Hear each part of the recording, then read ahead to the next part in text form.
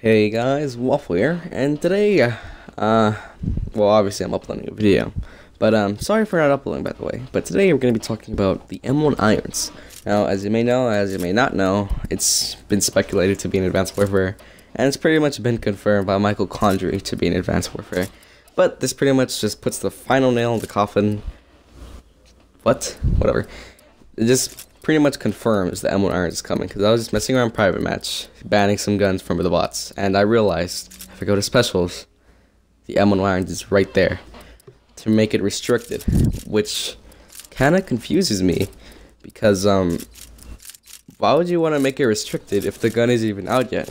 So that means we have to be getting the M1 Irons really soon, at least for season pass holders like me. But it's just that it confuses me. A gun that is not even out yet can be restricted. And I have a season pass. I don't even have it either.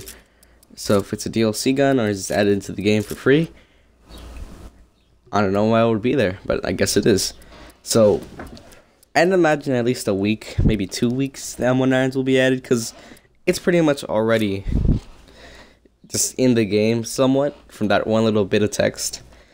But I don't know, and this is not a live commentary, it's post, and if you're wondering what I'm doing in this, trying to see if the M1 Irons will, work, because I banned every single other gun that you could use in the game, and I'm hoping the bots somehow get the M1 Irons, but it doesn't really work out. But that's pretty much it. There's an ice cream truck. There's an ice cream truck. Really? Well, it's the sound of the police, and Waffle signing out.